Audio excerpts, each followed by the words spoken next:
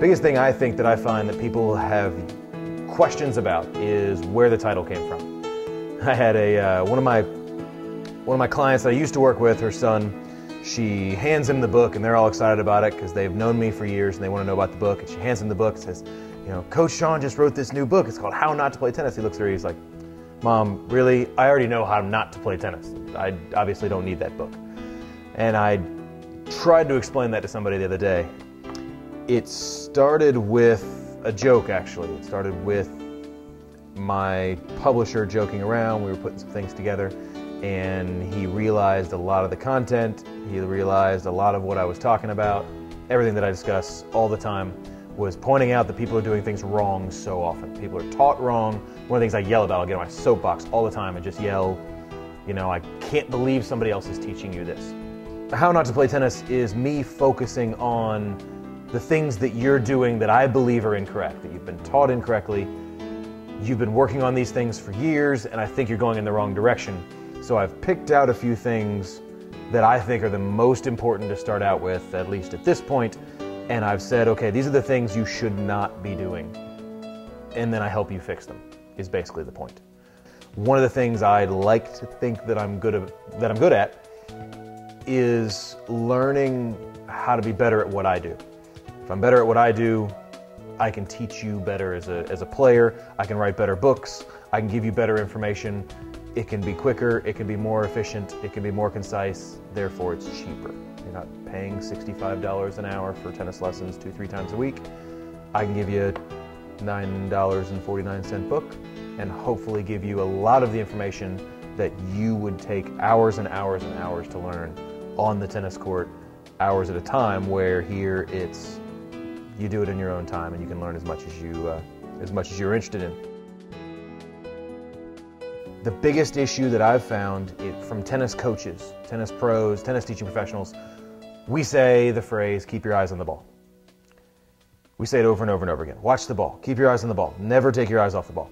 There's a major issue with that in the fact that it's wrong. It's incorrect. It's actually physically not possible. Golf pros, what do they say? Keep your eyes down. Keep your head still. They teach you not to watch the ball. There's a photograph in the book of Roger Federer, and it shows where his eyes are, what he's looking at after the ball is gone. And this is one of the things I'm all over my clients about all the time. Over and over and over again, watch the ball hit the racket. What I call optical tennis is what a guy called Damien Lafont. He is a PhD, certified tennis coach, and Damien has done a lot of research on visual effect, what you see when you play tennis. What Lafont talks about in his research is variable depth of focus, is tracking the ball in, tracking the ball out, what your eyes can physically follow, what we can optically handle as human beings. We can only do so much. You actually watch the ball in and you don't watch the ball out. You're physically going to lose sight of the ball. It's scientific fact. We don't teach it. And I say we being tennis pros. It's not being taught. Federer does it. I think he's the best example that I've ever run into of somebody that does it. And I learned this. I watched some upper level juniors. I watched some players. And what you see in slow motions is that you see players lose sight of the ball. Why aren't we teaching that to you? We're not going to teach you to physically hit a ball the best way and actually watch it hit the racket. The worse you are, the more you use the frame of the racket, right? The entire concept is watch the ball hit the strings. You watch it in, you don't watch the ball out. That's something that I'm trying to bring mainstream with this. It's an easy concept to grasp, but most people, they've never heard it. They don't even know where to start with this. So I say watch the ball hit the racket. They go, I am. That's why I threw in at the very beginning of the optical section this progression along with the arrows, what I call the blue arrows shooting out of this guy's eyes, where you can see where his eyes are looking. And it's all blacked out, but it's based on his eyes are where they need to be. He's watching the ball in, he's watching the ball hit the racket, and he's still watching that point of contact where he hits the ball's gone, his eyes are still on contact. He's focused on keeping his head still, he's focused on his eyes on contact, and the ball's gone, and then he looks up and sees the ball. Go look up, find out where it went. I interviewed Stewart Cink, who won the 2009 British Open. You talk to a guy like Stewart, who he does this by default. No matter what, he does it. It's part of his technique. He doesn't have to think about it. It's not forefront in his mind. He does it. It's as simple as that. He hits the ball, leaves his eyes down, then he looks up. Tiger, Phil, all the guys right now that are that good at that level, they all do that. Watch Chipper Jones hit a baseball. Guess what? Same thing. Albert Pujols. You talk about the guys, my generation that I've watched be great at baseball, be great at golf, they do this.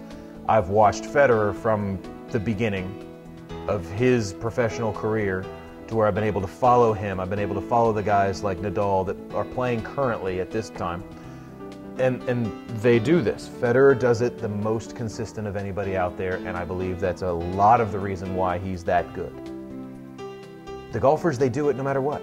It's something they were taught from day one. It was beat over their heads. It was, you leave your eyes down. You watch the club hit the ball. In tennis, I don't hear that. I don't hear it at all. Talk to Ashley Ambrose as an example, and the whole concept, same thing, as a football player, right? You watch the ball into your hands, you leave your eyes there, then you can put it away and start running with it. We just don't teach that in tennis, and we need to. And that's the real main selling point of optical tennis, of that middle main section of the book, is the fact that you're gonna lose sight of the ball. Optical tennis, it's no longer keep your eyes on the ball. What I'm trying to do with this is I want every tennis pro out there to know that. I want them to understand that they're saying it wrong, that we're teaching them wrong. Within optical, I also go into the process focus of the concept, the mental focus as to how it keeps you focused. One of the big things tennis players deal with every time we play is staying focused. We get distracted. If I can just focus on watching the ball hit the racket, all of a sudden my brain's thinking about one thing and I'm not thinking about all those other things. It's one of the things Stewart Cink was joking about. He's like, hey, look, we can only think about one thing at a time. And if we're thinking about the fan over there that was just heckling me, I'm not thinking about my 5-iron or my 3-wood. I'm not thinking about that. I'm thinking about the fan. And if I can't bring my brain back and I can't get myself into that process focus, I'm in trouble. So you can use optical tennis. One of the phrases that I use is use focus to gain focus.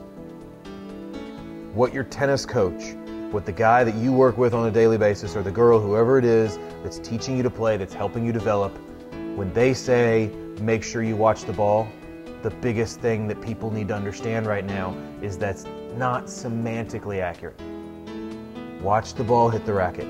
Let it go. Leave your head still. Leave your eyes still. Focus on watching the ball hit the stick, which is the way I put it in the book.